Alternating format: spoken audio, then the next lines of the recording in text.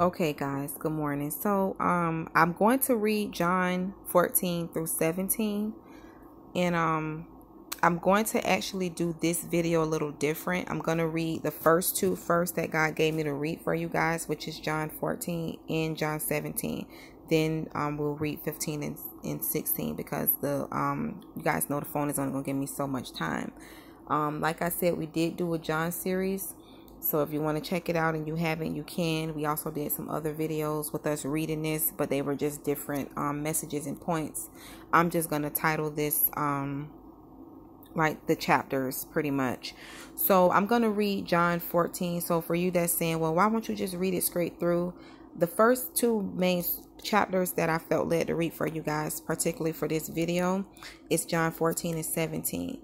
I'm going to also read 15 and 16, but I want to read these two first, just in case if the video cuts off.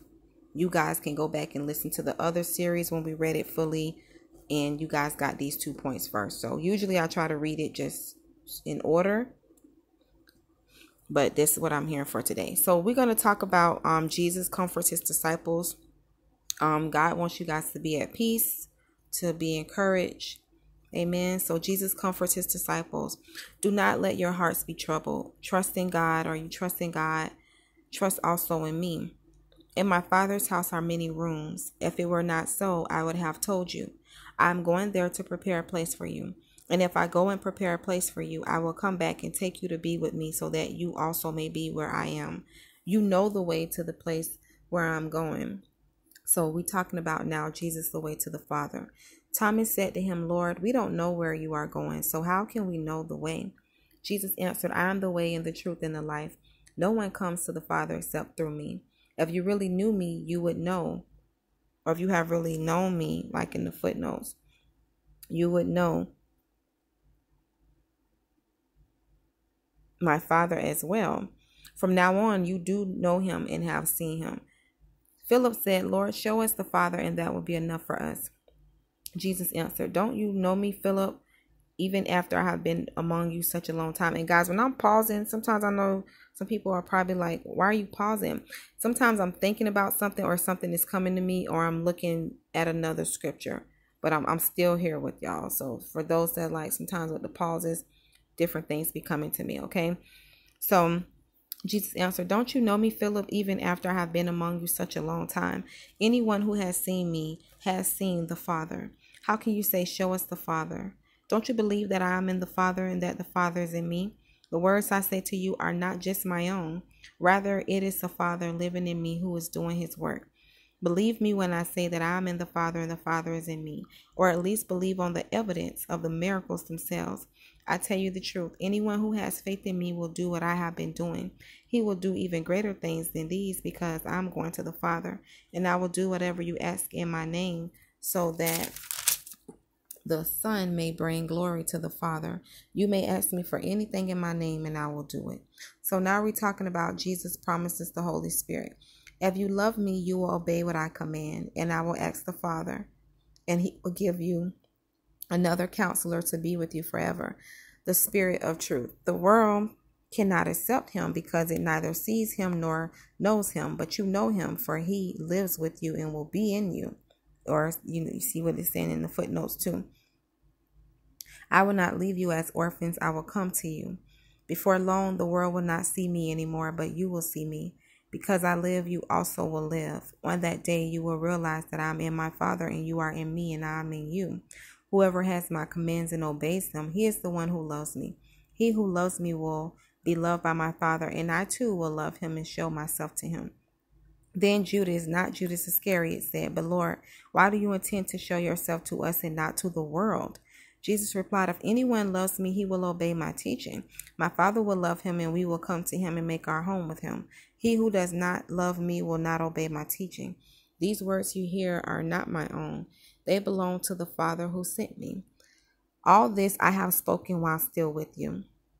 But the Counselor, the Holy Spirit, whom the Father will send in my name, will teach you all things and will remind you of everything I have said to you.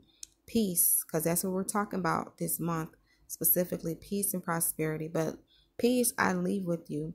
My peace I give you. I do not give to you as the world gives. Do not let your hearts be troubled, and do not be afraid. There's a word for someone. Put that down in your journal, on a sticky note. Write a message to yourself on your phone or your iPad or someplace that you can see that, and look at that every day and speak that over yourself. John 14:27. Okay.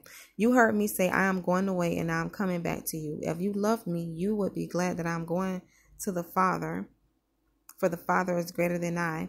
I have told you now before it happens, so that when it does happen, you will believe. I will not speak with you much longer, for the prince of this world is coming. He has no hold on me. The prince of this world, talking about Satan, the devil, right? He has no hold on me, and someone need to confess that. He ain't have no hold on Jesus. You belong to Jesus. He don't have no hold on you either. But the world must learn that I love the Father and that I do exactly what my Father has commanded me. Come now, let us leave. Okay, so that's John 14. Just a quick recap. Jesus comforts his disciples. Jesus the way to the Father, and Jesus promises the Holy Spirit. We're going to come back to 15 and 16, but let's go to 17. Jesus prays for himself. After Jesus said this, he looked down, and we're going to talk about what it's talking about. Like I said, we've done this teaching a lot before, but if you go back in 16, which we're going to do in a few minutes after we read 15, it's talking about the work of the Holy Spirit, and the disciples' grief is going to turn to joy. So it's leading up now to 17. So let's just read this. So Jesus prays for himself.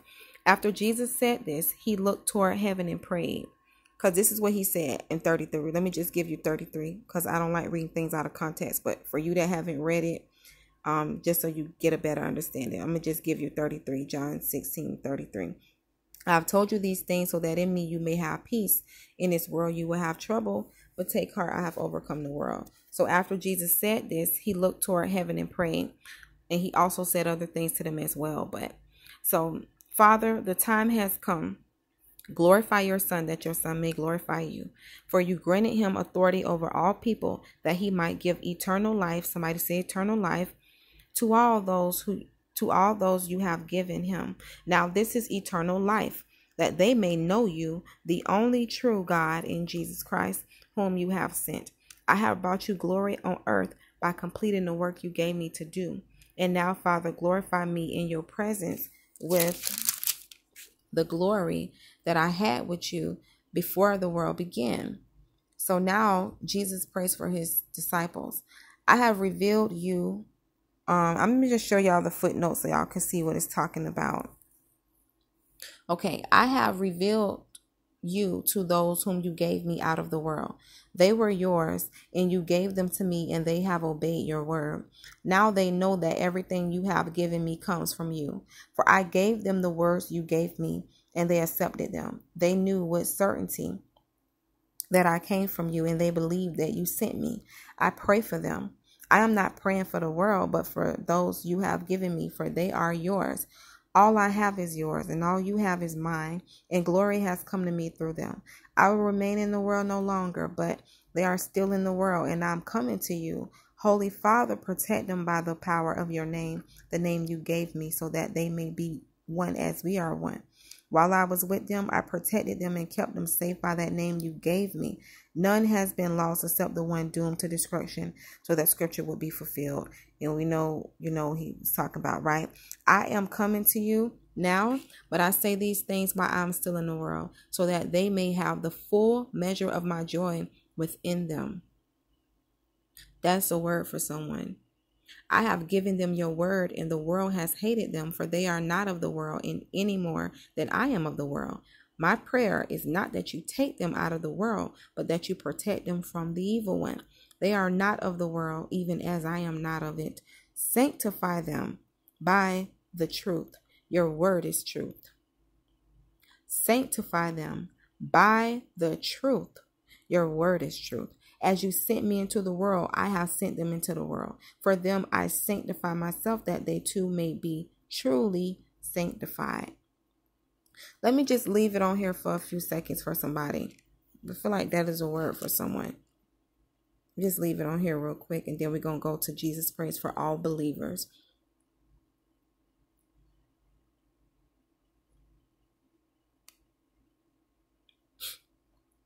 Okay, so let's do Jesus prays for all believers. My prayer is not for them alone. I pray also for those who will believe in me through their message, that all of them may be one, Father, just as you are in me and I am in you. May they also be in us, so that the world may believe that you have sent me. I have given them the glory that you gave me, that they may be one as we are one. I in them and you in me. May they be brought to complete unity, to let the world know that you have sent me and have loved them, even as you have loved me. Father, I want those you have given me to be with me where I am and to see my glory, the glory you have given me because you loved me before the creation of the world. Righteous Father, though the world does not know you, I know you, and they know that you have sent me. I have made you known to them and will continue to make you known, in order that the love you have for me may be in them and that I myself may be in them. Amen. So now we're going to go to John 15, and then we're going to do 16. So John 15 is, let's do first the vine and the branches. Okay, I am the true vine, and my Father is the gardener. He cuts off every branch in me that bears no fruit, while every branch that does bear fruit, he prunes or cleans. Y'all see in the footnote, so that it will be even more fruitful. You are already clean because of the word I've spoken to you. Remain in me, and I will remain in you. No branch can bear fruit by itself. It must remain in the vine. Neither can you bear fruit unless you remain in me. I am the vine, you are the branches. If a man remains in me and I in him, he will bear much fruit. Excuse me, guys. Apart from me, you can do nothing. If anyone does not remain in me, he is like a branch that is thrown away and withers. Such branches are picked up, thrown into the fire, and burned. If you remain in me and my words remain in you, ask whatever you wish, and it will be given you. This is to my Father's glory, that you bear much fruit, showing yourselves to be my disciples. And happy Palm Sunday to all.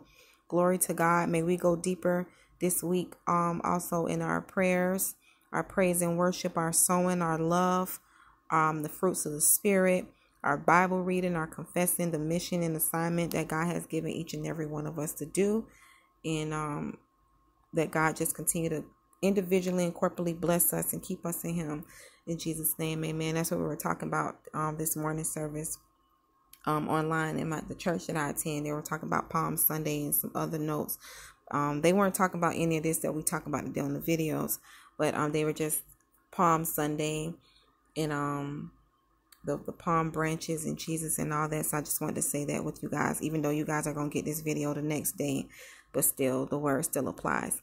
So where am I? So let me just go back up to 7. So if you remain in me and my words remain in you, ask whatever you wish and it will be given you. That's a word for somebody too. This is to my Father's glory, that you bear much fruit, showing yourselves to be my disciples. As the Father has loved me, so have I loved you. Now remain in my love. If you obey my commands, you will remain in my love, just as I have obeyed my Father's commands and remain in his love. I have told you this so that my joy may be in you and that your joy may be complete. My command is this: love each other as I have loved you. Greater love has no one than this, that he laid down his life for his friends. You are my friends if you do what I command. I no longer call you servants, because a servant does not know his master's business. Instead, I have called you friends. See, you a friend of God, right? I've called you friends. For everything that I learned from my Father, I have made known to you. You did not choose me, but I chose you and appointed you to go and bear fruit, fruit that will last. Then the Father will give you whatever you ask in my name. This is my command: love each other. Love each other. Love each other.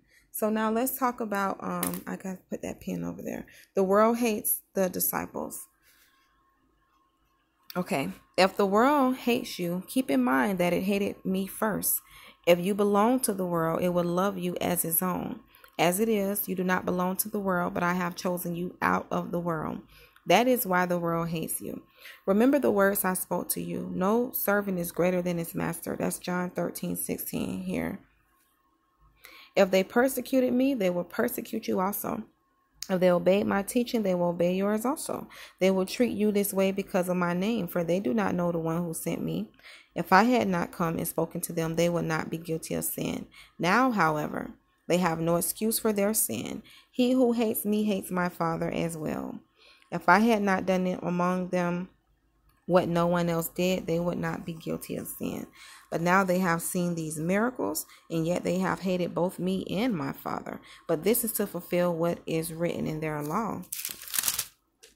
They hated me without reason or without cause. That's Psalms 35, which we just read this today.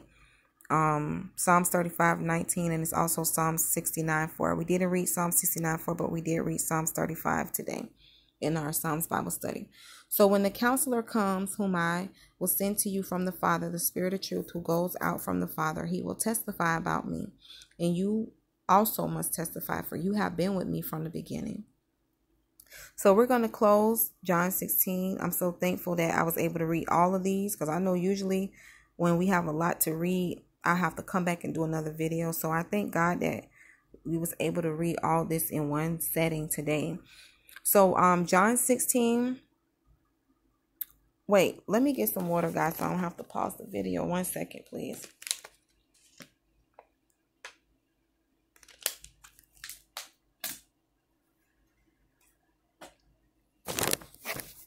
All right, so John 16. All this I have told you so that you will not go astray. They will put you out of the synagogue. In fact, a time is coming when anyone who kills you will think he is offering a service to God. And we've talked about that with other videos and Bible references as well, right? So they will do such things because they have not known the Father or me. I have told you this so that when the time comes, you will remember that I warned you. I did not tell you this at first because I was with you. So let's talk about now the work of the Holy Spirit. Now I am going to him who sent me. Yet none of you asked me, where are you going? Because I've said these things. Sorry, guys, that's a sprinkler outside. Because I have said these things, you are filled with grief. But I tell you the truth, it is for your good that I am going away. Unless I go away, the counselor will not come to you. But if I go, I will send him to you. When he comes, he will convict the world of guilt. And that's what it's talking about in the footnotes. In regard to sin and righteousness and judgment. In regard to sin, because men do not believe in me. In regard to righteousness, because I'm going to the Father where you can see me no longer. And in regard to judgment, because the prince of this world now stands condemned. I have much more to say to you, more than you can now bear. But when he, the Spirit of truth, comes, he will guide you into all truth. Somebody say that, all truth. He will not speak on his own. He will speak only what he hears, and he will tell you what is yet to come. He will bring glory to me by taking from what is mine and making it known to you. All that belongs to the Father is mine. That is why I said the Spirit will take from what is mine and make it known to you. In a little while you will see me no more, and then after a little while you will see me. So now let's talk about the disciples' grief will turn to joy. Some of his disciples said to one another, what does he mean by saying in a little while you will see me no more, and then after a little while you will see me? And because I'm going to the Father. They kept asking, what does he mean by a little while? We don't understand what he's saying. Jesus saw that they wanted to ask him about this, so he said to them, are you asking one another what I meant when I said in a little while you will see me no more, and then after a little while you will see me? I tell you the truth, you will weep and mourn while the world rejoices. You will grieve, but your grief will turn to joy. And that's a word for somebody. Your grief will turn to joy. A woman giving birth to a child has pain because her time has come. But when her baby is born, she forgets the anguish because of her joy that a child is born into the world. So with you, now is your time of grief, but I will see you again and you will rejoice, and no one will take away your joy. In that day, you will no longer ask me anything. I tell you the truth, my Father will give you whatever you ask in my name. Until now, you have not asked for anything in my name. Ask and you will receive, and your joy will be complete. And that's a word for somebody. Though I have been speaking figuratively, a time is coming when I will no longer use this kind of language, but will tell you plainly about my Father, because we know he spoke a lot in parables, right? In that day, you will ask in my name. I'm not saying that I will ask the Father on your behalf. No, the Father himself loves you because you have loved me and have believed that I came from God. I came from the Father and entered the world. Now I am leaving the world and going back to the Father. Then Jesus' disciples said, now you are speaking clearly and without figures of speech, or you're not speaking in parables, basically. Now, we can see that you know all things and that you do not even need to have anyone ask you questions. This makes us believe that you came from God. You believe at last, Jesus answered. Or do you now believe? It's another notification, okay? So, but a time is coming and has come when you will be scattered, each to his own home. You will leave me all alone, yet I am not alone, for my Father is with me. I have told you these things so that in me you may have peace. Somebody say peace. In this world you will have trouble, but take heart, I've overcome the world. So as we close, we're going to do a recap from John 14 of what we read, just the highlighted sections pretty much, to 17, so that someone, in case you want to take notes, and you could just be encouraged what God is saying to you. So John 14, we talked about Jesus comforts his disciples. Jesus, the way to the Father. Jesus promises the Holy Spirit. In 15, we talked about the vine and the branches. The world hates the disciples. 16, it continued on from 15, and it also talked about the work of the Holy Spirit. The disciples' grief will turn to joy. And then 17, we talked about Jesus prays for himself. Jesus prays for his disciples. Jesus prays for all believers. And I just bless you all right now today in Jesus' name. I'm daily praying for you. I love you guys. Thanks for joining and tuning in. And you guys be blessed.